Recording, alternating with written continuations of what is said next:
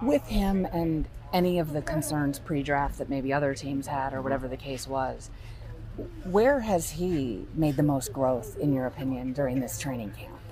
Well, I think Jalen has come in very hungry and very humble. He certainly has been very diligent and just trying to learn our system. And he's gone out there when he's had opportunities, he's made plays.